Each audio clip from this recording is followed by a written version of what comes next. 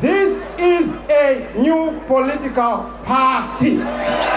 Zimbabwe's main opposition leader held a rally in one of the poorest suburbs under strict conditions that police set. Police maintained a heavy presence in and around the area where the rally was held. Chamisa formed the Citizens Coalition for Change party in January, making a break from the country's longtime opposition party, the Movement for Democratic Change. Triple C is a declaration one declaration there with Triple C is the next government in Zimbabwe. The courts later ruled that Chamisa was not the legitimate leader of the MDC, a decision that handed control of the party to rivals seen as close to Mnangagwa. Chamisa was no longer the leader of MDC's Member of Parliament and was not able to use the party's headquarters or access state funding to the party.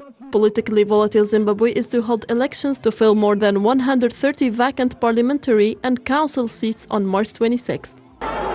You can capture the leaders, you can never capture the people. The elections are largely viewed as a test for next year's general election.